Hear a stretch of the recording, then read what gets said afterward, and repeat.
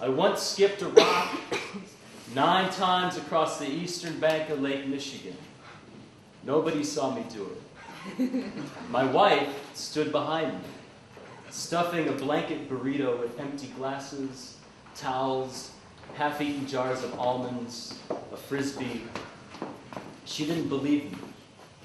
Rightfully so, as she had seen my attempt to skip a meager few before, all of which sank like bad metaphors to the slimy bottom of the lake, where they would immediately begin a new life of slime gathering.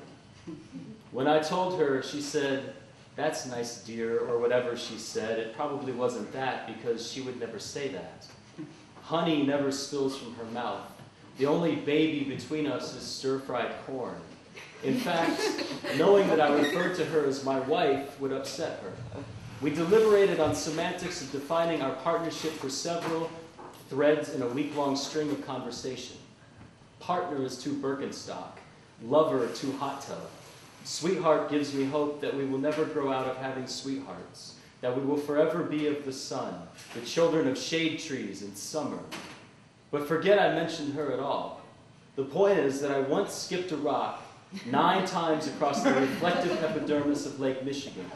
As I watched that smooth stone bounce along both sea and sky, unfolding ripples under every point it touched, I quickly made a wish, a quiet request, to make it to the other side, onto Jackson Street Beach, under walnut-riveted train tracks, across angled ancient native highways, atop a glossy black step, bent, inviting, painted over at the bottom of a 3-unit apartment where we were living at the time, my wife and I.